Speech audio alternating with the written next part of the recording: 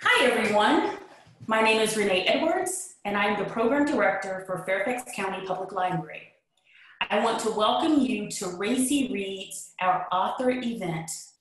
Our book discussion on Tuesday and tonight's event is the kickoff for our annual Racy Reads events that will occur every August to celebrate Romance Awareness Month. This event is in partnership with One More Page Books. Please allow me to introduce one of our delightful authors. Tracey Livesay's newest release, Like Lovers Do, is a friends to lovers story set against the romantic backdrop of Martha's Vineyard. It's the second book in her popular Girls Trip series, novels featuring a group of women who met and formed a lifelong bond during their first year of college. In addition to winning the 2020 Emma Award for Best Interracial Romance, Tracey has been featured in a number of different publications.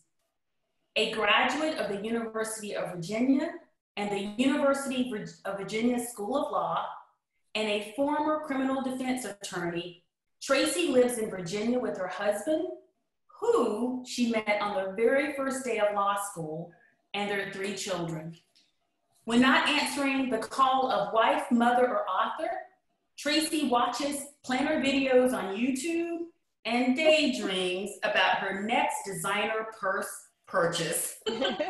Welcome, Tracey. Thank you, Renee. Hello, and I'm Rebecca Spees from One More Page Books, and we are so happy to be partnering with Renee and Fairfax County Public Library on these Racy Reads events. And I am here to introduce our second author and to sort of kick off the conversation. But New York Times, Washington Post, and USA Today bestseller Sarah MacLean is the author of historical romance novels that have been translated into more than 20 languages. Sarah is a leading advocate for the romance genre, speaking widely on its place at the nexus of gender and cultural studies, a romance columnist and co-host of the weekly romance novel podcast, Fated Mates. Her work in support of romance and the women who read it have earned her a place on Jezebel.com's Sheroes list and led Entertainment Weekly to call her, quote, the elegantly fuming, utterly intoxicating queen of historical romance. Which, what a quote. Oh, put it on my tombstone. Put it on your tombstone. Sarah is a graduate of Smith College and Harvard University, and she lives in New York City. And so without further ado, I would love to turn it over to Sarah and Tracey, and Renee and I are going to get out of here. Thank you, Rebecca and Renee. Thanks everyone for coming. I feel like there's this, we've all just been, I'm always worried now that like there's Zoom fatigue because there's always something going on in romance landia, Zoom wise. I know, but I think and to me, that's a romance reader's dream. Like if like younger me, the idea that I could just get on my computer and go to all of these events and see authors I love, you couldn't have kept me away.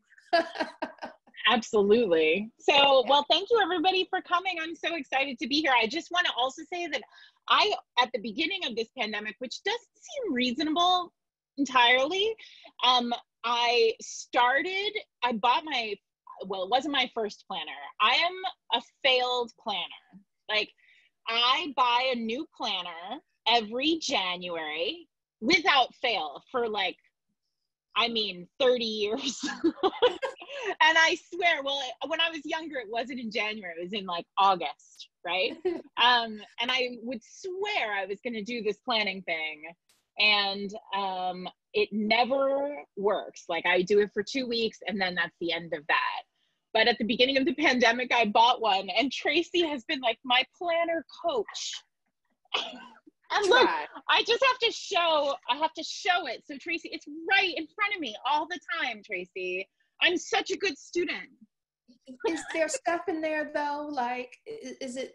Well, it's very messy, but okay. yes. Okay. I mean, it says 7 p.m. Fairfax Library with Tracey. Okay, that's a start. We'll get her here. Oh my God. We'll get her here. Yeah. No, it's like planner support group. So it's a sickness. I know. Yeah, I love it.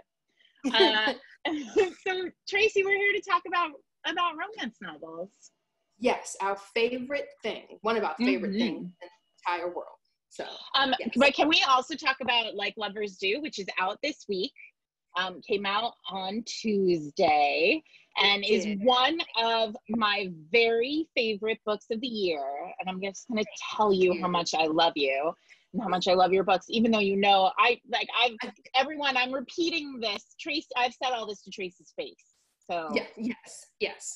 Regularly, but I think she's magnificent. And the thing that I love the most about Tracey's books, and is in every one of them, that including this one, is how remarkable her heroines are. Like, nobody writes like a super competent, very badass, like take no prisoners heroine like Tracey does. And this one is no different. And I want to quote Entertainment Weekly, because Tracey was chosen as one of the best books of the month by Entertainment Weekly this week, who said, Maureen there said, Like Lovers Do is a celebratory intersectional feminist manifesto.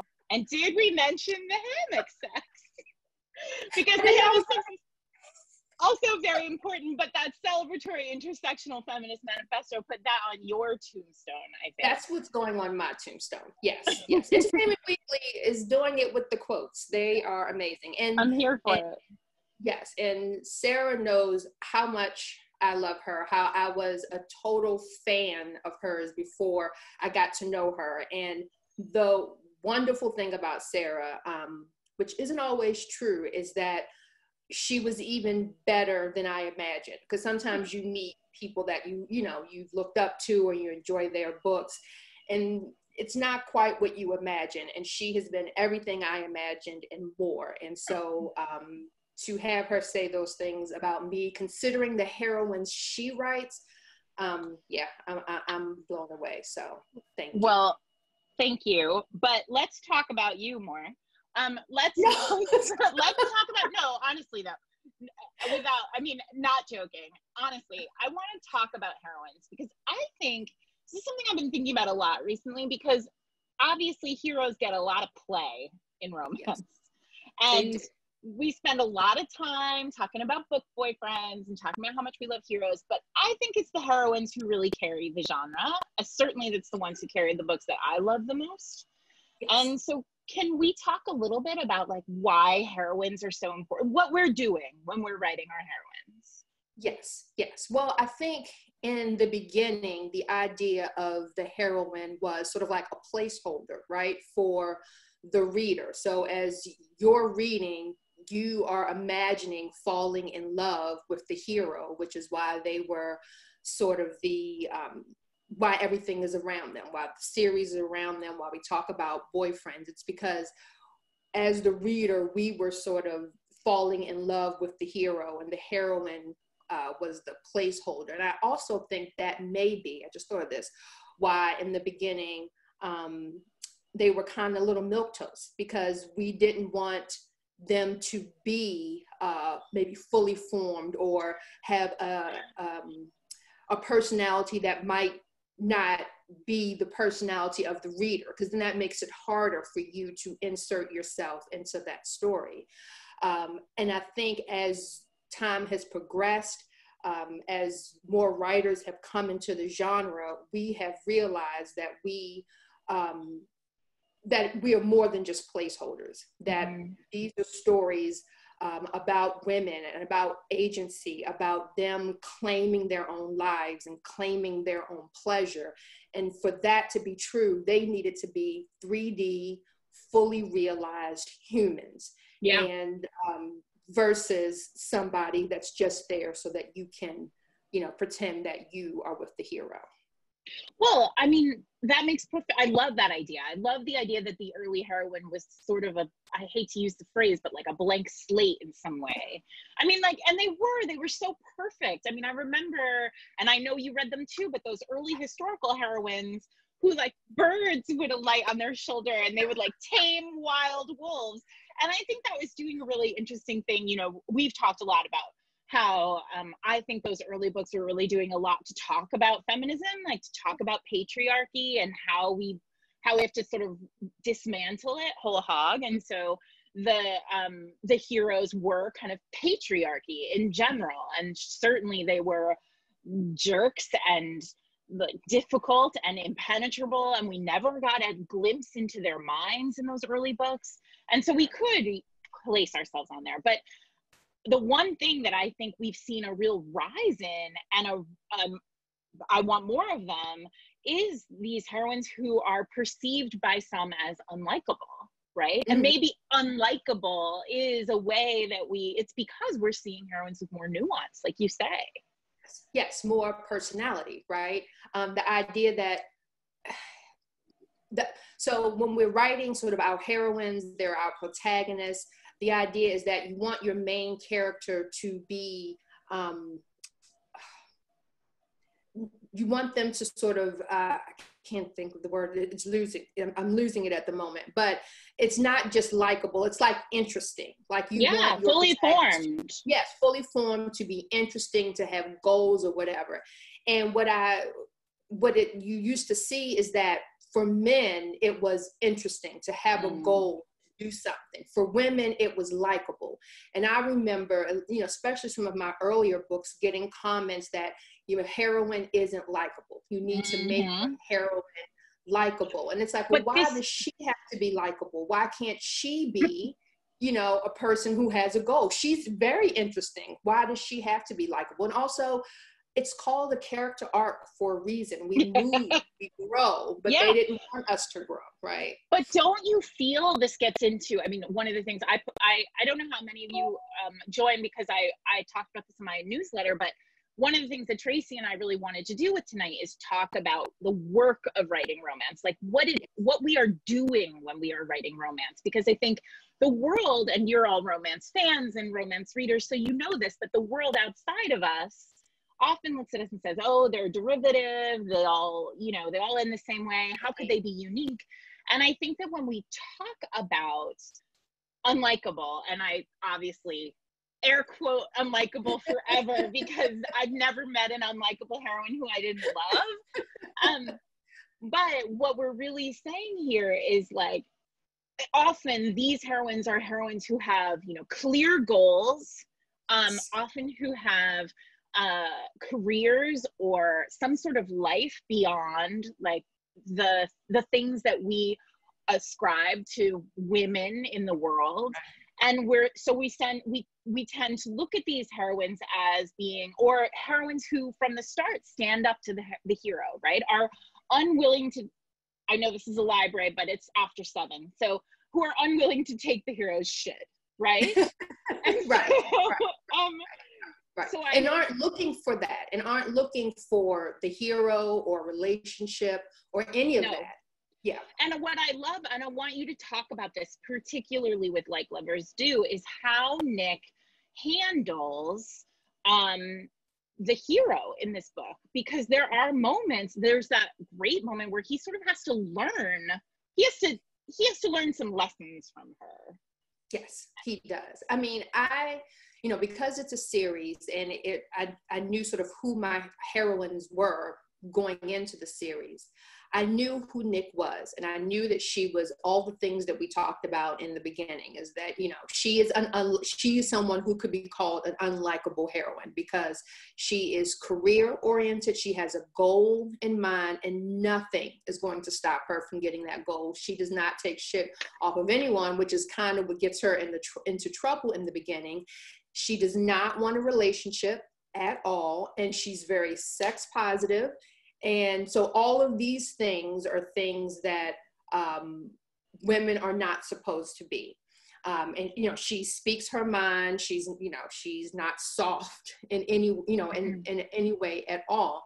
And so I knew who she was. And I also knew that she was not going to compromise her goal. She was going to get what she wanted to get, the way she wanted to get it. And she was going to get the guy at the end, because I do write romance, and that was important for my happily ever after.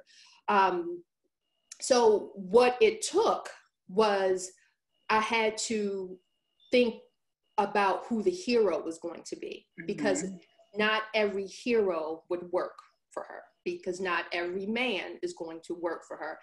And the thing with him is I still wanted him to be alpha in his own way. You know what I'm saying? Like I was saying, like, if you think about it, like in sort of the red carpet context, like I didn't want it to be this female celebrity who was dating the backup dancer, you know? So when she's walking down the red carpet and everyone's looking at her, he's in the background because no one, you know, he's the backup dancer. I wanted it to be, you know, the you know, actress is walking down and the, you know, her partner is equally well known, but he's back here and she's here and he's fine. Or he could be in finance. He's not even an actor. He's in finance. He's doing his thing in finance.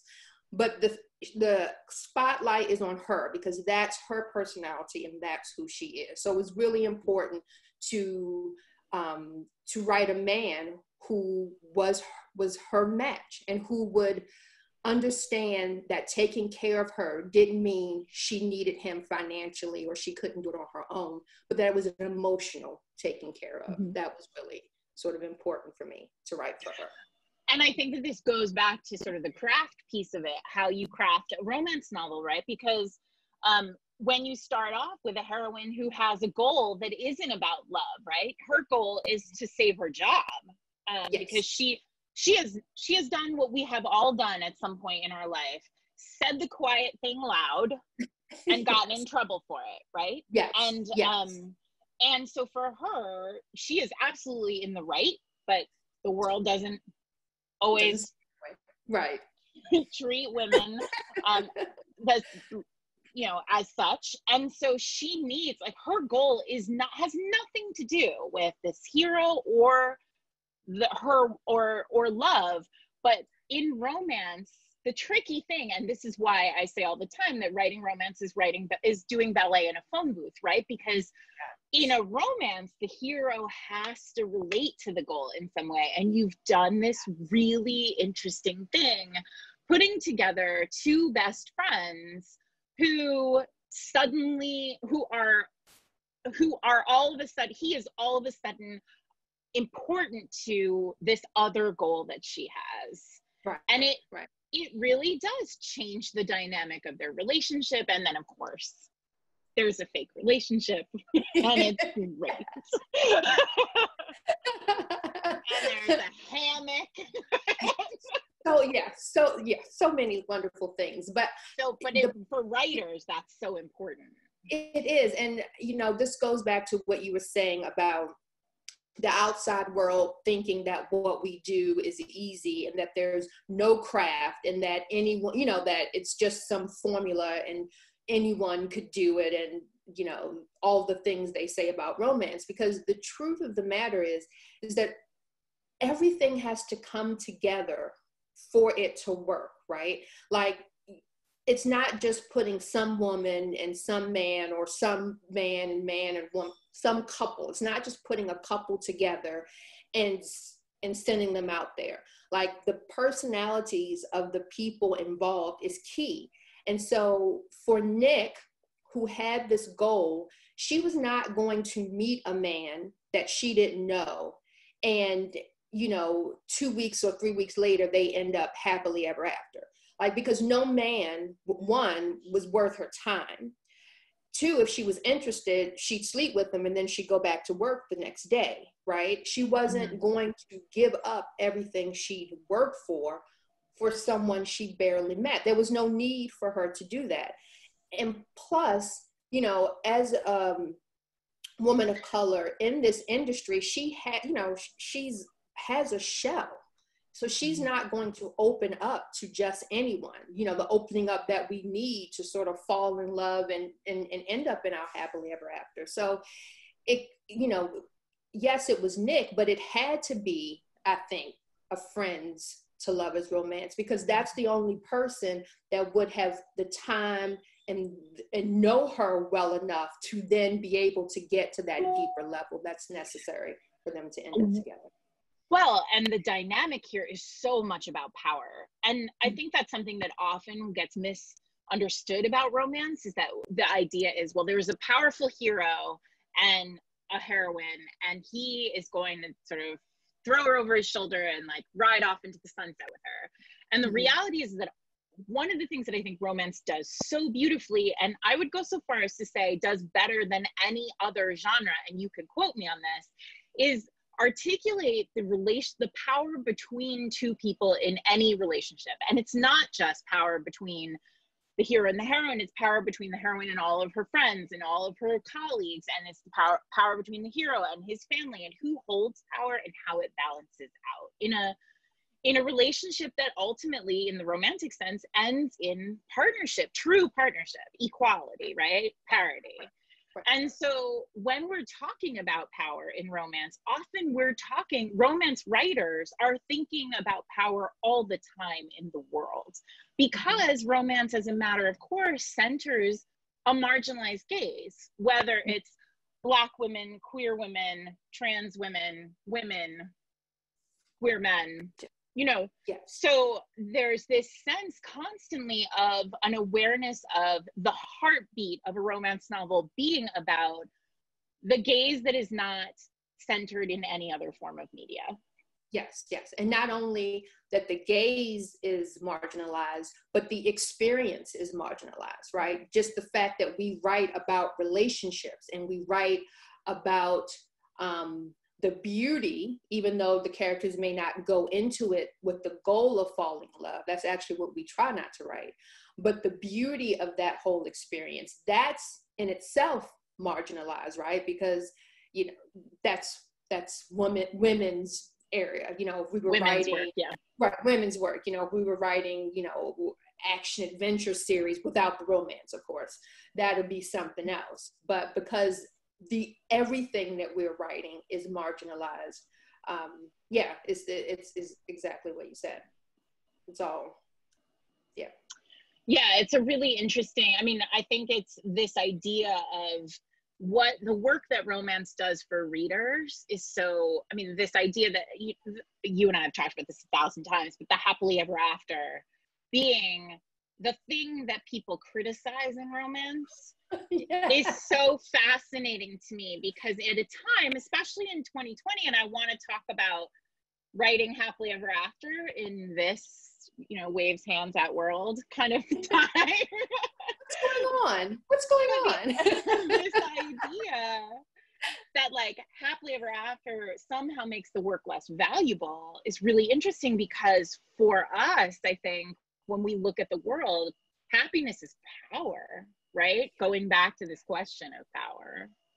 Yeah. So how is it writing contemporary romance right now? Okay, so I have chosen to just pretend that this is not happening. And maybe by the time my book comes out, we will be in a different phase of it. But yeah, I'm just pretending that it's not happening. And I'm recognizing that, at least in the work that I sort of do, what my point of view is and everything, is that I'm giving some sort of escape for people, if we want to see what's going on, we can turn on the news. Like, you can turn on anything and find out what's going on in the world. But to be able to sort of take someone out of what's going on into a story that you've crafted with characters that you've crafted, and give them, 3, 4, 5 hours of just experiencing that joy that we write. That's what I want to do. And so I know that there are going to be other authors who are going to write it in, and, that's great. But until, someone says this is what we're doing, I'm not doing it. But I also want to go back to what you said about society using the fact that we write HEAs as one of the things to criticize us about, which is so ridiculous, because romance is genre fiction, just like mystery and thrillers and action adventure. And no one says, to a mystery writer, oh, you're going to solve that mystery in the end. books are trash. You know, like it's such an excuse or cop out to say that's the thing. It's so predictable. It's so predictable. Oh my God, you figured out who the serial killer was. Come on, couldn't you just let that go? Like that would never happen in real life. That's or just you know, a high expectation. Just too much. Or the idea that if they read a book and maybe it wasn't one they liked, or maybe it wasn't a good one, because that's true with all books, that then disparages the entire genre. You know, like I've read this one and I didn't like it, so the entire genre is trash. Can you imagine? Oh, I watched the show. It was horrible. I'm never watching TV again. Like no one would do that, but they feel very free. And there's that old adage that like other genres get judged on the basis of their best books, but romance gets judged on the basis of their worst often, like, or at least like not the best. And so there's just it's such a difficult thing, and it enrages me. And I've gone sort of from the beginning of my career feeling like my work is always to like fight the fight to now being like, I'm done with that fight. Like, I feel like we fought that fight. It's clear from the world. Use your Google, everyone, and you will get 1,000 interviews about the power of what we're doing.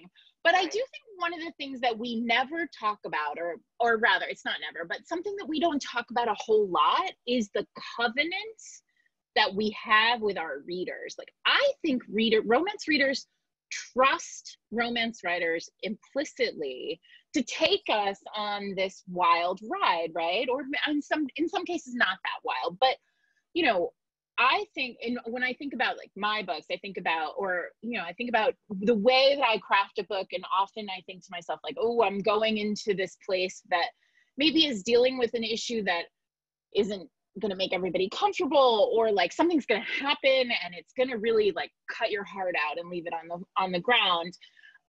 And I think that in romance, we as readers trust our writers to take us to the end of this journey, right? So we're going to go up and down and be broken and healed.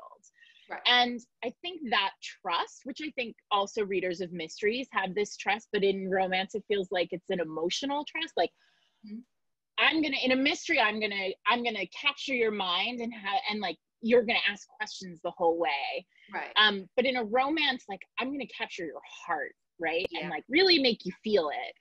And I think that trust is something that we as writers take so seriously. Like, it is a burden for me knowing that at the end, like, have I delivered the book the right way for my readers? Like, have I earned their trust in this book?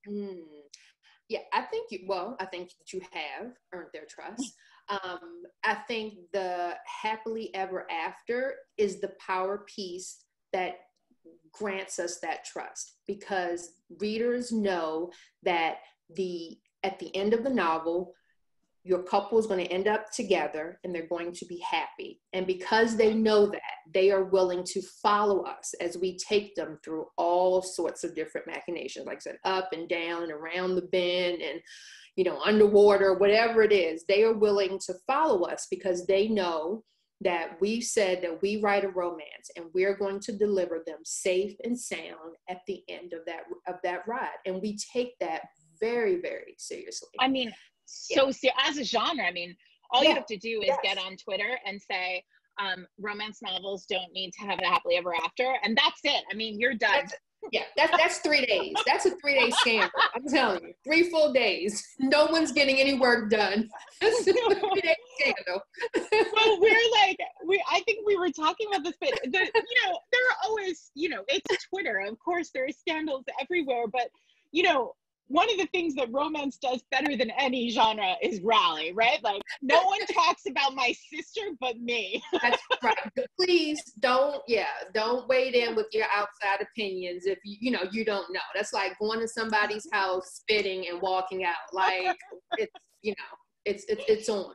It's on. If you want every faction of romance to come for you, the happily ever after is where you go. And we're not satisfied until you know that you were wrong. Like, it's like you will think it's over and somebody will be like, do you understand? Do we, do we do this? Do you have it? Oh, God, romance. There is a little bit, I do have like little glimmers of joy when it happens to somebody who like just had no idea. And they say it, and then it's just like, I mean, just dragged right through. Yeah, people, do your research. It is not hard. It is. And then I love how authors from other genres come in, like they just say like, why would you rile up romance? Yeah. I've learned one thing on Twitter: don't come for romance land. Why doesn't everyone know that? It's like, I don't know. Like, there should be like little signposts. There should be signposts. Like, if you are going to put romance novel or book in your tweet, please be aware of where you're stepping, where you're going. Yeah, that's us. But one of the things that I really love about romance, especially now in 2020, as waves hands at world. Tess Bailey likes to say that the reason why she likes to read romance is because when you wake up in the morning, you can say to yourself, like, who do I want to be today? And there's a romance novel about that person, and you can read their life, like, in happiness and triumph, right? All the things that we've been talking about. And I think that that's really interesting, because I think romance is really, in 2020, like, tackling this question of who gets to be happy, like who gets to have happiness in the world. And our answer is everyone, right? Like, but it's such a bomb when you're looking at the rest of the world, like the real world. And I think that's what. Yeah, I'm sorry, go ahead. No, because for a while, what she said wasn't necessarily true, because there were a lot of us who have read the genre for decades and loved the genre, but didn't see ourselves represented.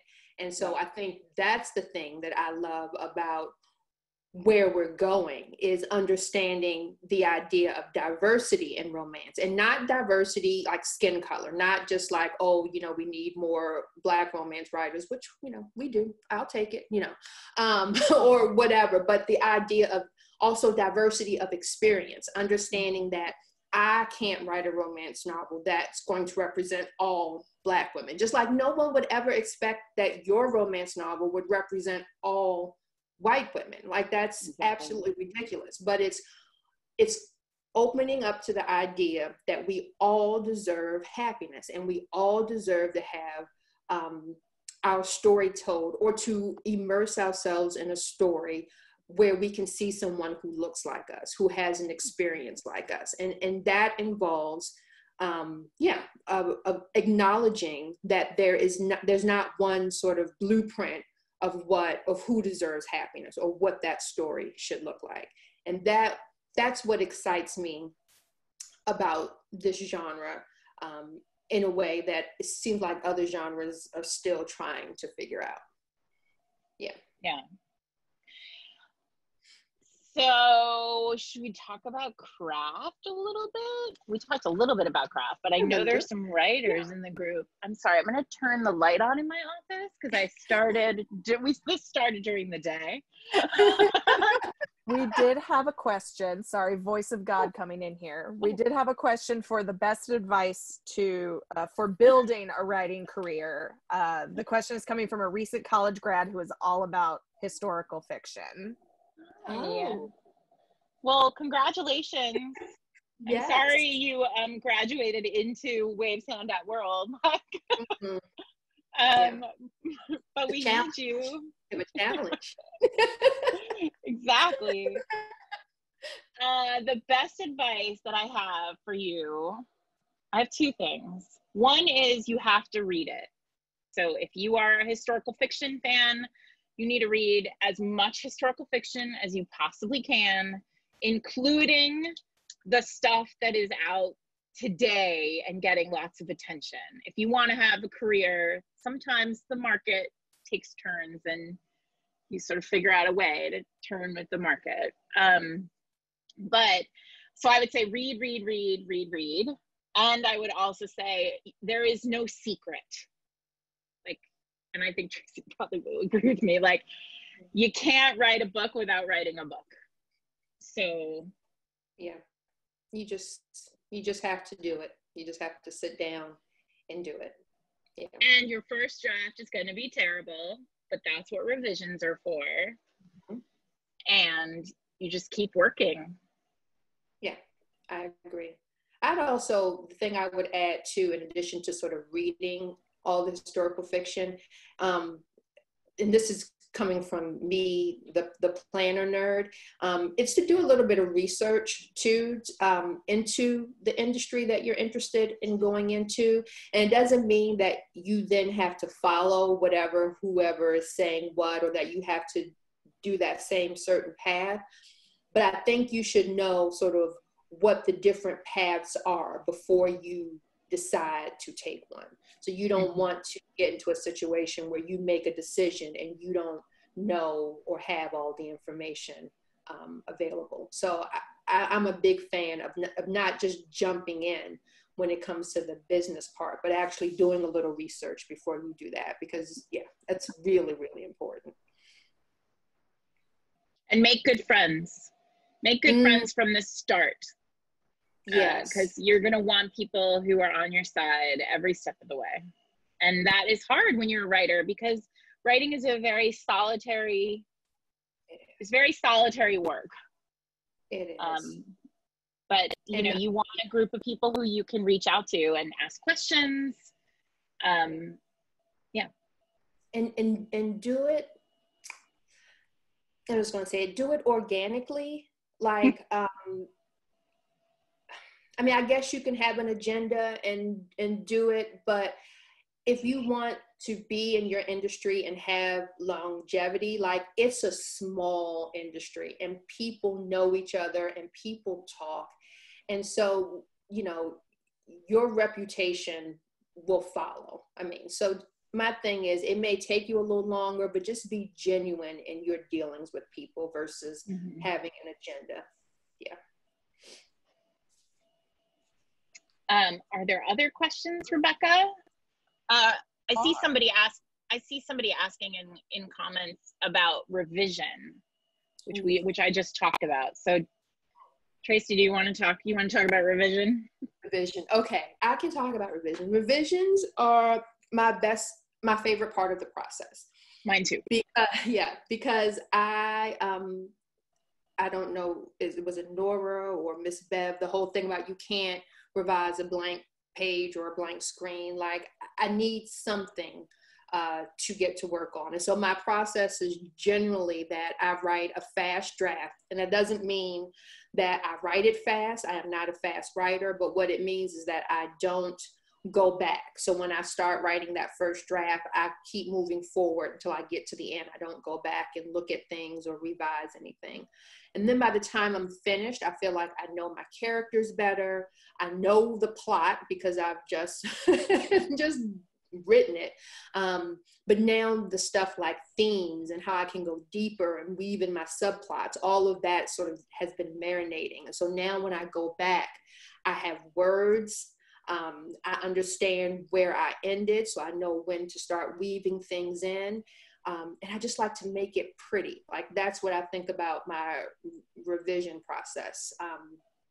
I think it's very important. I know there are people who revise several times or who do different drafts on revision. It is rare to meet a person who can write, who get to the end. Yeah, who can get to the end when, and it's clean and ready to go. And I would posit that person actually does revisions and stuff the entire way through. I love to meet the person who just comes out and it's beautiful. So yeah, I think it's very important.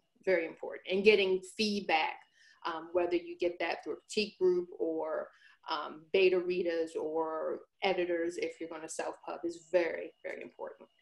Yeah. Yeah, my experience is the same way. My books are very long. A manuscript for me is about 450 pages, like double space times New Roman 12.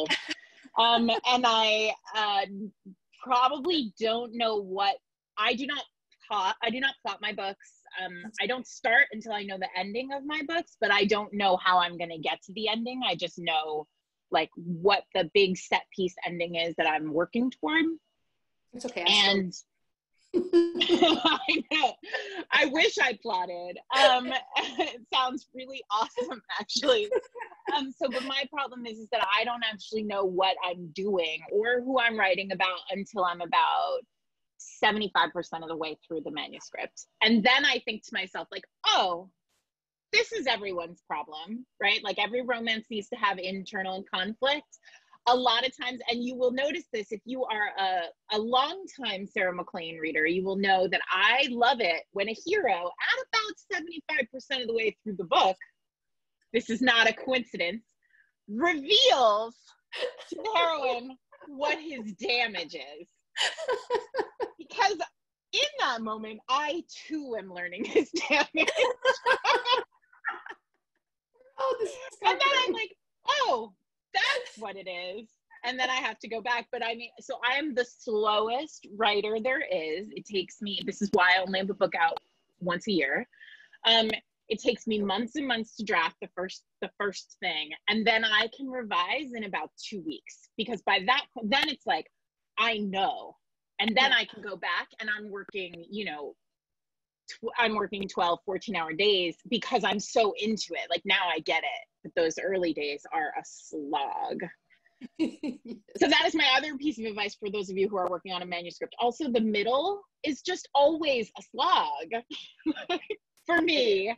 And I've heard over my lifetime as a writer, a lot of people go, well, if you're bored writing it, readers will be bored reading it. And I actually don't believe that. Right. Because sometimes you're in the middle and it's a slog and it's not fun and you are bored, but like ultimately you're going to make it all sparkle in revisions. I absolutely agree. And I think the thing that's interesting that you've noticed is that we have two different ways of approaching our writing. And so whatever your approach is what works for you. Like you shouldn't do what I said or shouldn't do what Sarah said because you think that's the right way to do it. You should figure out what works best for you. And I think, as you know, especially I know for me, you know what your process is, but you hear people that you respect and admire, especially when you're not published, you hear that they do it a certain way. So you think, well, if you do it a certain way, then you will get published and all the good things will happen to you. Right. So you spend all this time fighting against the way you do things. So just do you. Just do you. Yeah. However you get words on the page, like truly, whatever that is. I mean, I write beginning to end and I don't skip around, and but a lot of people skip around. They write the scene that, you know, like I said, I always know the end. I always know the big set piece scene. I don't write that scene until I get there. So, you know, but I could write that scene for my current book right now, and that would be great because then I would get there and it would be done. That's not how I work. So, yeah. I don't know. I feel like we've just sort of wandered into taking questions. So do we just want to? Yeah, a bunch have come in recently. There's a couple that can probably pair together. Then we'll probably lead into one another. But there is a question that she is plotting a romance series and is struggling with the sex scenes. Any tips for writing sex scenes? And I think that might possibly lead into another question that is, do you ever feel pressure either from readers or publishers or whoever to make your novel racier than what you are comfortable with? You want to go, Sarah?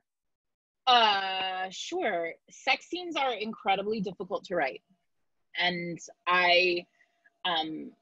some people love writing them and they pour out of them, but for me, so to give you a sense, I'll just tell you why I think over the years they have been so difficult for me to write. When I write, again, if you've read my books, you know the pacing of them is pretty fast. Stuff happens in a Sarah MacLean novel, like all the time. And the challenge for me, so if you think about a chapter of mine, you know, a lot can happen in one chapter of a Sarah MacLean novel, but when you get to the sex, everything slows down. The pacing goes really quiet.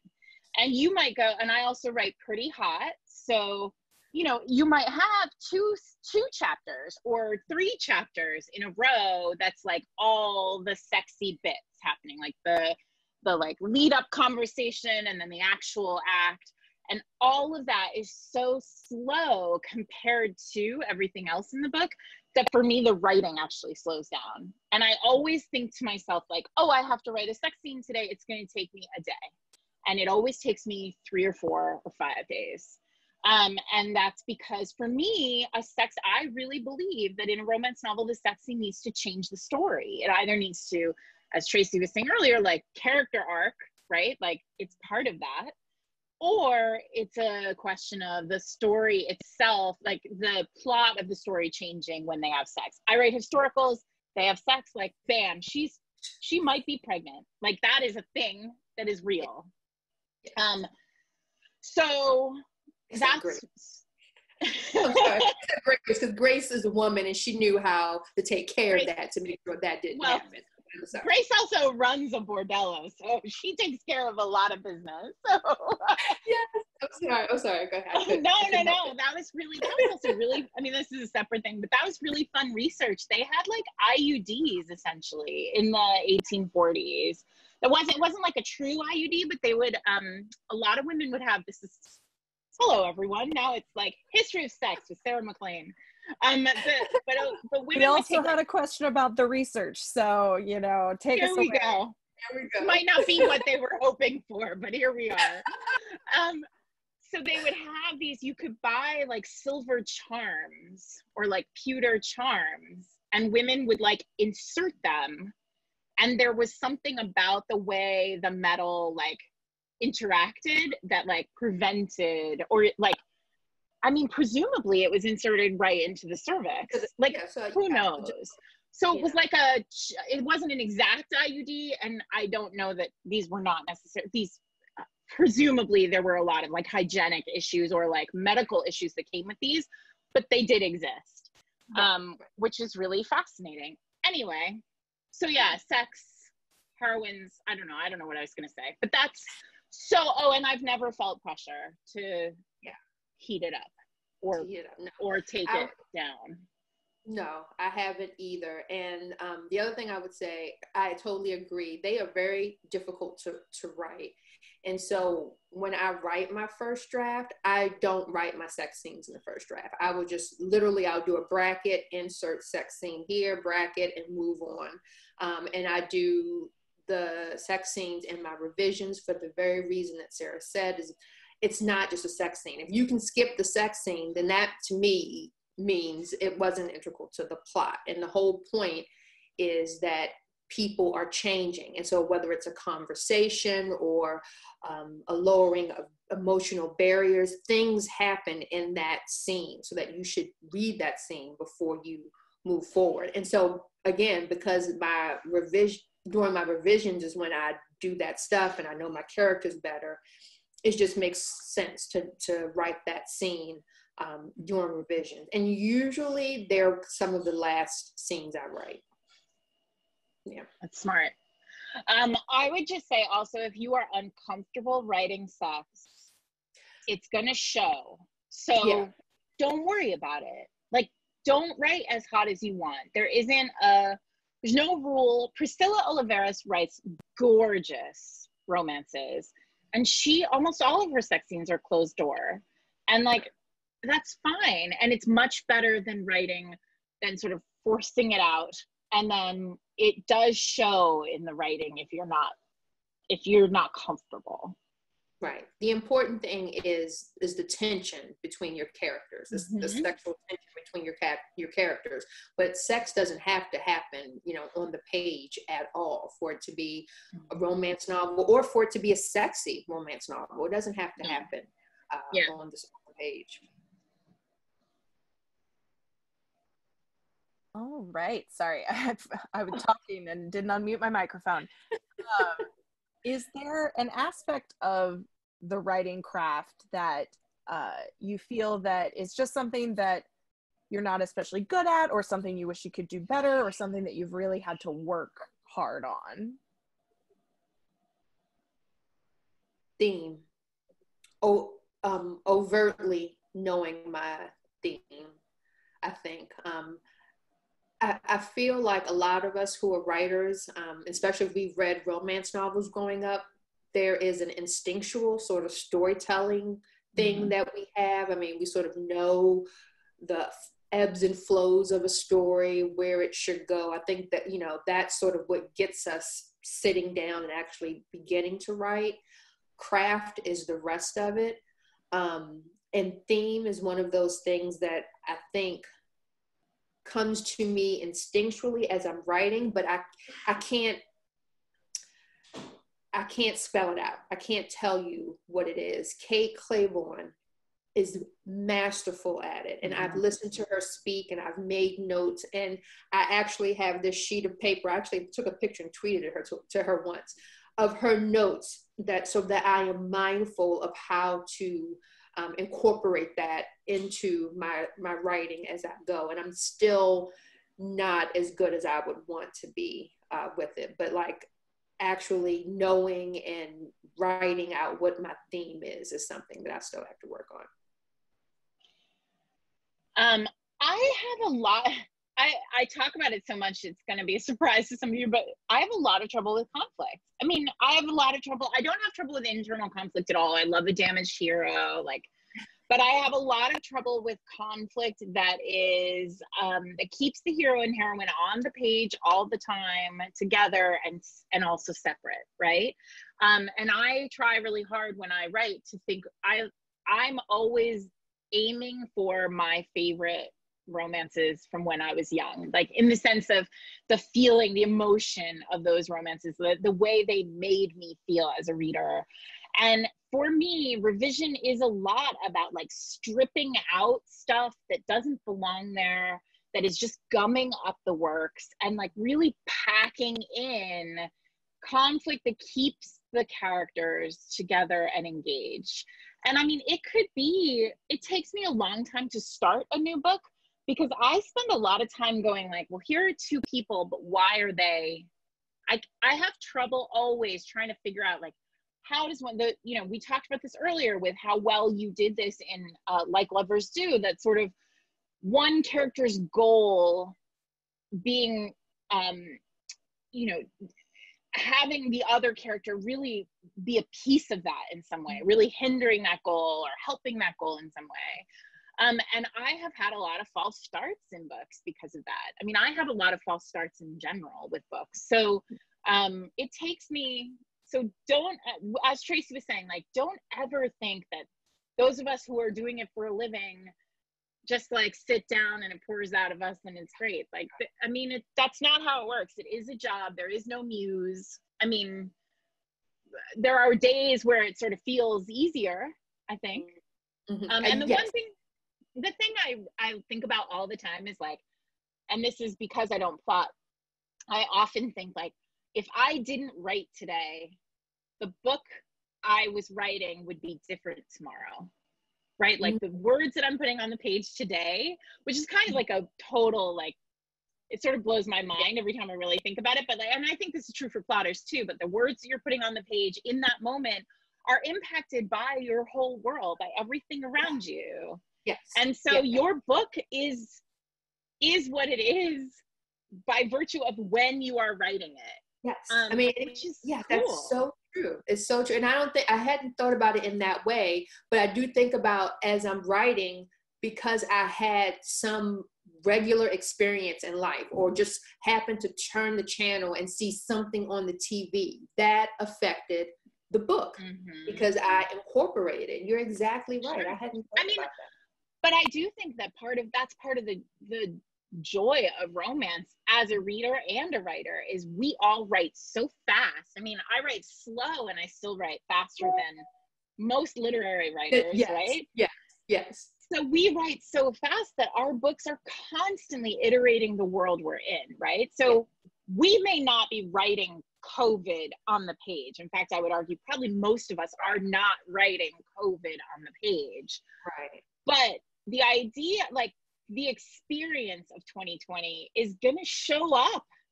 Permeate. We're going to see the scars of 2020 in romance novels, the same way we saw the scars of 9/11 in romance novels. We saw the scars of, you know, the second wave women's movement of the 70s in romance novels. Like, we're seeing Black Lives Matter, the scars of Black Lives Matter in the romance novels. Like, these are things that are really making indelible marks on the books. Yeah, that is, yeah.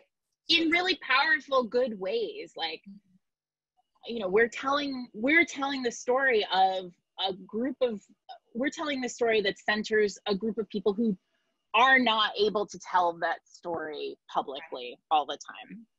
Yeah, I agree. And I think that ties in, we've had a couple of questions touching on, again, sort of waving at the general state of the world. And do you have any tips for, you know, writing in waves hands at the world, you know, you know, how to write in difficult times such as these in that moment? Deadlines help. I don't know if that's helpful to everybody. Yeah. You know, deadlines is key. And I think maybe having a routine helps me. I write in the same place. I write to white noise and to a candle. And it just trains my brain. My brain knows when that machine goes on and when I light that candle that we are writing, it's work time. So much so that, you know, even now I'm in my office, I don't put the machine on, I don't have the candle lit because it's not writing time. That is specifically what I do to write. And so having things like that can get you in that frame of mind I think is helpful. And then also, if you consider journaling, because sometimes if you can use that to get out some of the anxiety and negative feelings you're having about other stuff in general, you can get that out on the page and then turn to focus on your writing. So those would be the 2 tips I have. You have to turn off the internet in my house. That's how it goes. I turn my phone into my husband, which is great because it's a pandemic, so he's here too.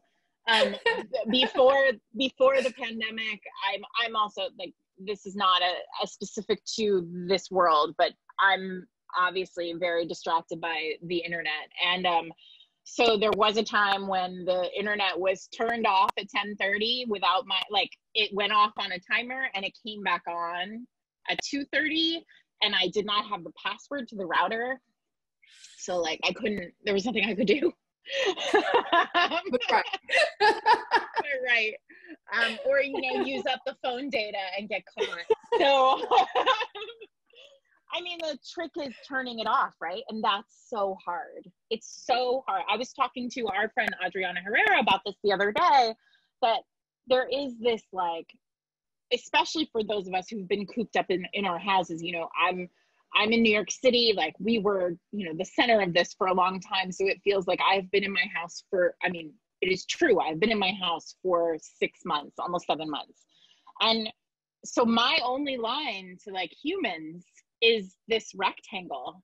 And that makes everything very odd. You start to convince yourself that everything is equally important. You have no frame of reference for what is necessary versus unnecessary. And so turning this off is so important, and it is so hard. So that's not good advice, but if you can turn it off, do. And you can do it for 45 minutes. You know, I have an app on my phone called Forest, and you can just it blocks everything related to the internet, you know, for a prescribed length of time. And you know, my whole work is I try to write 500 words whenever I open the document. I don't write every day, but 500 words is, you know, 2 pages. And usually if you get to 500 words, you can get to 1,000, you can get to 1,500. Yeah. But I don't open the document without writing 500 words. This is the thing that I learned is, especially early on, I would go to all of these workshops with writers to, you know, be like, write better, faster, write longer, you know, how to write without distractions, like all of these things, because I was convinced that there was some magic thing that I just didn't know, and everyone else knew it, and as soon as I knew it, it would make this easier. And I hate to say this, it's just not easy. I mean, I love it. I love what I do. I love it so much. It's the only reason why I would continue to do it. But it's not easy. It's hard work, and you just have to love it. And sometimes there is no, we can't give you a tip. Sometimes you just have to sit your ass down and write your work. Yeah. I mean, there are a lot, but you know, when I had a baby, anybody who has had a baby or knows people who have babies knows that, like, when people have a baby, everyone has advice. Like, everyone, like the weird person on the street has advice for you. And that's lovely. But you know, my husband's now has advice when someone has a baby, and his advice is take every piece of advice and file it away, because in the middle of the night, when that kid is screaming its head off and nothing works, the weird person on the street's advice is going to be the thing that works for 15 minutes. Like, everything works for 15 minutes. And it is true about babies, and it is also true about writing. Like, listen to lots of people talk about writing, because, like, at some point someone is going to say something and it's going to work for that one day or that one scene, or maybe that whole book. Right. You know, my friend Melissa Walker, who writes YA novels, she will not eat lunch until she has written 1,500 words, which I think is like a very unfortunate thing. But like, she's like, that's her reward. Like, she won't eat lunch. And so she gets hungry and is like, I'm going to just bang it out because I want to eat my salad. Yeah. I mean, there's a whole question about whether or not that's a healthy relationship with food or work, but that's fine. It works. Her process. I don't judge. Yeah, no. That's astonishing and amazing. We also have a question about are there any, quote, rules of writing romance that you shouldn't break, besides, of course, the happily ever after or happily for now?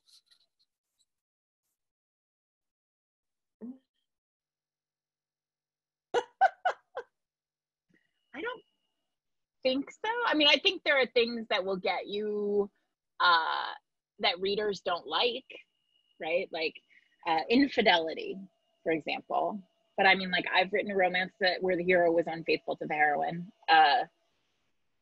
So, you know, but there are some people who won't read that book of mine, which is fine. Like, that's a hard limit for them. I think readers are savvy and they know what they are willing to read and what they are not willing to read. Like, I think there's like a no corner, meaning like nobody who is like a sociopath, no one who perpetuates, say, genocide, no one who enslaves other people, no Nazis. Well, like those books have been written. That's a please don't. That's a please don't. Yeah, that's a please don't. It's like, could we not? Yeah. You know, okay, let me take it back. Not everybody needs to have their story told.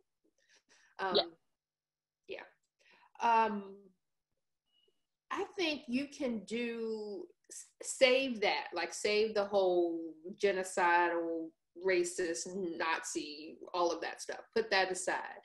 I think you can do lots of things if you do it well. I think the important thing might be to know sort of what the general rules are before you start breaking them, right? So that you know and understand sort of what it is about this particular rule, because when you break it or twist it, maybe you're doing so for a certain reason. There's an intent behind it. And so if that's the case, most of the readers will go along with you on that. But you want to know that that's what you're doing, not just do it because you didn't know. Well, I think going back to my infidelity romance, right? Yes. First of all, that was my 10th or 12th book, right? So like readers knew, like I knew the rules, like readers knew. Yes. Yes. And I seeded that romance for 2 books prior. So readers had some time to cook the idea that hero had done this terrible thing. And their story was they knew going in that story was going to tell a story that they would or would, there was sort of a content issue there. Like they knew what that story was going to be. And so it goes back to trust. Yeah. Trust and doing it well. I mean, like you start, Daring in the Duke, and I hope this is not a spoiler alert, with the idea that the hero tried to, they believe that he tried to kill her when she was younger. No, that could be a no-no. In less talented hands, but also in someone who knew that was something. I think there's a lot in that book that she knew was subversive, what she did anyway, which I love, but who knew that was a rule. And then because we trust her and we trust her skill, and we know what genre we're in, we knew that she was going to deliver us at the other end safe and sound, and we would understand what happened. I knew from book 1, but that's just me because I understand the genre. But anyway, so you can break rules. I think just knowing that you're doing that is important, and then you just should be really good when you do it. Yeah, you gotta have the range. You gotta have the range. Quote of the evening. I think there's one more question that I see, and if I missed a question, drop it in the comments real quick. But we're butting up against time just a little bit. But we have a question for Sarah about possibly teasing a little bit of your upcoming series, Hell's Bells. Sure.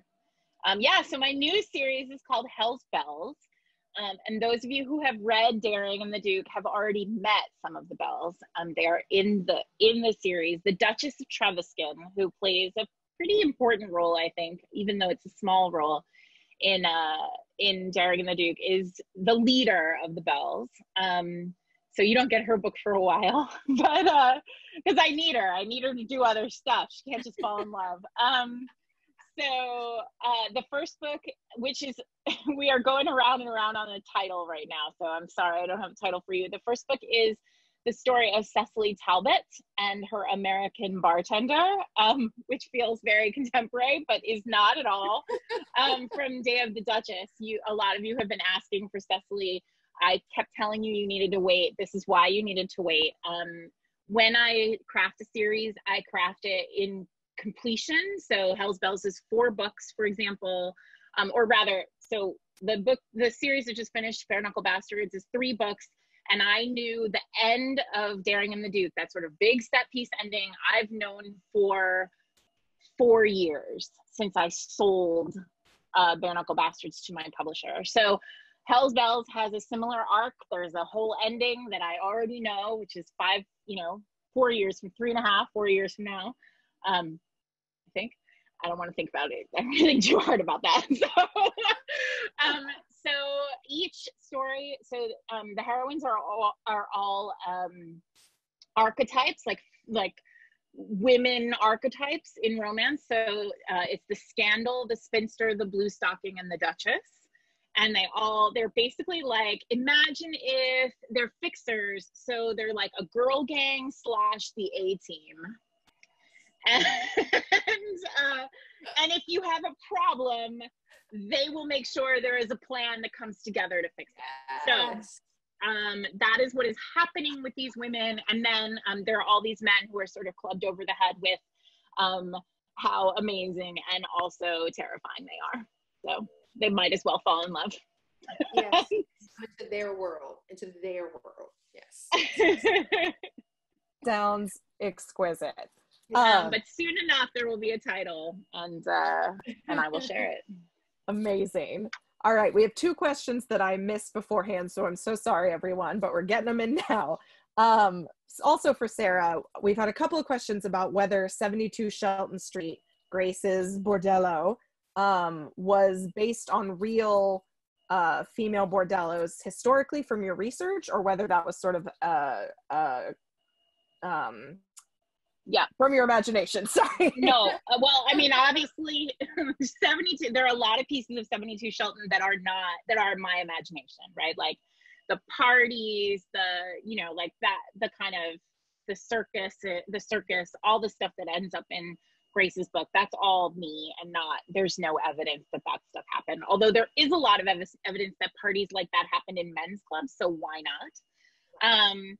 There is a big giant hole in the research on sex work in history, because in the early 1800s and preceding the early 1800s and this book, sex work was legal. And so there's documentation about clubs and sex clubs and bordellos from earlier. And then when Victoria became queen, sex work was one of the first things that Parliament really came for, largely because Victoria's relationship with women was not great. Victoria's relationship with all people who were marginalized was not great. So, oh, Victoria. Oh, Victoria.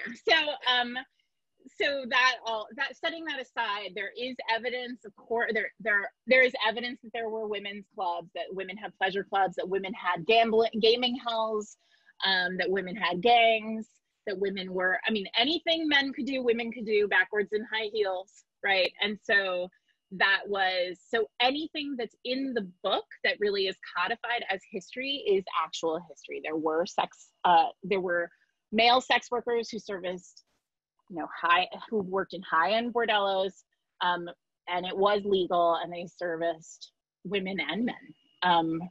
So there was a really interesting period of time during the Regency, sort of right around kind of the 1790s, kind of through to about 1820, 1825, where sex work was not as criticized as one would think during that time. And that is a problem with historical accuracy, the perception of historical accuracy in romance novels, which is a much bigger conversation that I would love to come back and talk about sometime. That'll be for the TED Talk that we'll do. Exactly. And one more question that I missed earlier, so again, I apologize, was how do you write a first chapter or a prologue that really hooks the reader without bombarding them with, too much backstory? You go. Oh my God. Again, talk about a TED Talk that you could just do on your own. So I think the important things for me when I'm writing my first chapter is to know what POV character that's going to be the first chapter, what their goal is, and I mean external, the thing that they want the most in the entire world, and then some sort of issue of what their internal arc is, sort of what their wound is, and the thing that they're going to heal so that they can fall in love. I think this is why I do a lot of planning and plotting before I start writing. So when I write the first chapter, I think all of those things need to be in there, because while my hero or heroine, usually my heroine, doesn't have to be likable, you need to know what the story is about. You need to know what is important to her so that you buy in and you are ready to go on this journey. And so if I am not clear on that and the character doesn't make that clear in the first chapter, there's no chance for the reader to be hooked or interested in where we're all getting ready to go. And so it may feel sometimes that it's so overt to say, if, for example, for Nick, that she wanted to be an orthopedic surgeon with a sports medicine specialty, and that she was getting ready to do this fellowship. Like, it may feel really overt to say that, but you need to know that that is the most important thing to her in her life in the beginning. And then you need to know that she has no time for a relationship in that life, and nothing's going to come before that, so that you buy in as things begin to happen that push her further and further away from that goal. Mm-hmm. There is, and I was looking while Tracey was talking, and I can't find it on my desk because I've rearranged. But there is a list. There is, if you Google like the rules of Disney storytelling, it'll show you like every Disney and Pixar movie operates on the exact same beat structure, right? So it's like, this needs, like, you introduce the characters, like, you introduce the character in their own life, like in normalcy, and then you move them kind of forward.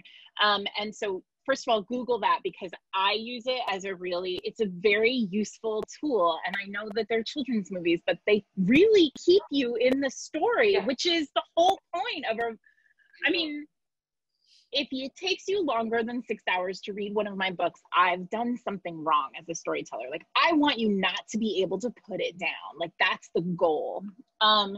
So for me, on top of everything that Tracey has said, like, obviously by the time that I've revised and I've gotten to a point where like the book works, all of that stuff is packed into the first chapter. But for me, like, almost always, my first chapter is really active. And so sometimes that's literally like somebody running. And sometimes that's like the first chapter of Daring and the Duke. You know, if you leave aside the the sort of flashback, which I thought was important because it set a scene. It was important to this book. The first chapter, the first like real-time chapter of Daring and the Duke is Grace in her club, right? So we see her in Dominion, literally, as a queen. Like, Grace has survived. Like, she is a survivor who is now royalty. And like, why would she take any of his garbage? And then the very end of that scene is her climbing the stairs and the reader discovers that that she has him in a bed upstairs, unconscious. He's in a tower. He's in a tower. So that, I mean, obviously, like, that's a very cinematic first scene, and it's one of my most cinematic first scenes, I think. Like, they don't always come out that way. But what you want is to show your character, your point of view character, either in danger, and not necessarily physical danger, but like danger of losing her job, or danger of like, you want to see her either in peril, or you want to see her in like power. You want to see your character in a way that the reader can say like, oh, I understand this character and I'm invested in them and I want to move forward. So those scenes are often not very dialogue heavy. They're often like pretty active. And then you can slow down. My rule is like, that first scene has to move at like a real pace. And then readers are in it, and you can slow down in the next chapter and start like doing exposition and explaining backstory. Awesome. And I think we are at our last question, which I am going to turn it back to y'all and say, is there anything that we didn't ask, or that you wish we had, or that you would like to talk about? Oh, you're asking us. Oh, no. Or it's like, is there a out. question that you always want people to ask you in events, but they never do? No, that's a good question. Tracey, tell everybody what you're doing next, because I've already talked about Hell Spells, so you do that. Well, okay, so that would be good. I can't talk about what I'm doing next. So obviously, the Girls Troop series is 4 books because it's 4 friends, and it's based on women who went to college together and became lifelong friends. And so they go on vacation together every year. And so the book starts with the first chapter on a vacation. You get to see them interact, and then it will follow one of the friends, into her life as she falls in love. And so there's 4 friends. There's 4 books. So obviously there's 2 more books left in the Girl Strip series. In the midst of locking down what I was going to be doing next, because I'm a planner. I'm so easy. I'm a planner. So I wanted to know what I was going to be doing. I actually ended up pitching a series that got picked up. So I can't talk about it yet, but I am working on multiple things. So yes. Well, I know what it is, and I'm not going to tell everybody, but it's amazing. And this is why, remember when I said, I said, make sure you make friends so that when they are writing amazing books, you know about them. Exactly. You know, so that when they talk about certain things and you can just be like, you really interesting. Yes, please tell me more. I know what it is. And I also just wanted to say thank you to One More Page and to the Fairfax Public Library for doing this and having us. I'm sorry that it wasn't in person. Yes, I am too. But thank you for being here. Thank you. I love talking to Sarah. We could talk for like another hour. But I really appreciate you guys having us and making this work. Thank you so much. Thank you. This was amazing. I was doing this the entire time. So. I'm so glad. I was like, I'm taking notes. Yeah, this was wonderful. I wish this could have been in person. That was the original plan for our Racy Reads event. But thank you so much for joining us virtually. Rebecca, thank you for facilitating the Q&A. Thank you everyone for attending. I will be sending out a program survey. Please tell me what you thought. This was our first Racy Reads event, and this will become an annual event in August. Thank you so much. Thank you, Tracey. Thank you, Sarah. Thank you. Thank you. I'm always so used to doing applause at the end. I'm like, no, we can't clap over camera. Well, you can do the reaction clap. I keep forgetting about that. ASL. Well, here we go. Clap. There you go. There it is. That little clap up in the. Oh yeah. Yay. Yeah. Thank you all for coming. Thank you, everyone. Good night. Thank you, Sarah and Tracey. Bye. Bye.